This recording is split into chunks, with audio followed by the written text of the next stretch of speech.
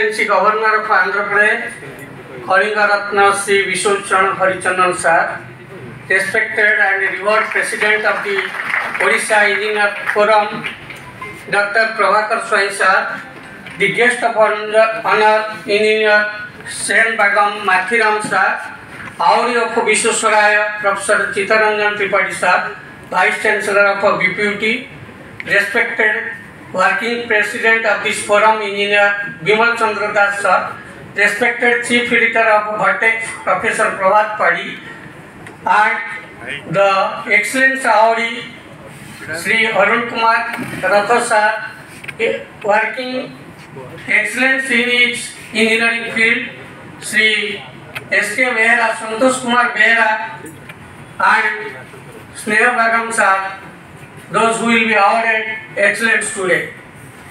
A very warm welcome and good evening to all the dignitaries on the dais and of the dais. On the occasion of a birth anniversary for India's most prominent engineer, N. Vishwaswaraya, we all have gathered here today to celebrate the 55th Engineers Day in the remembrance of his remarkable works in the engineering field. The Odisha Engineers Forum celebrates this auspicious occasion every year with full enthusiasm. I feel very much privileged to say a few lines about the Odisha Engineers Forum, which is an organization of engineers established in the year 1998 under the Society's Registration Act 1960, where 752 engineers from different districts of Odisha have been enrolled.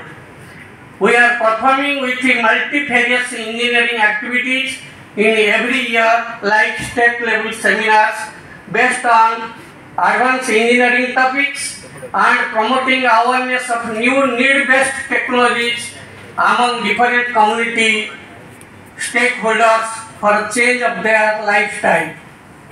The seminars are conducted every year in the technical institutions to fulfill the gaps of technology between industry and institution.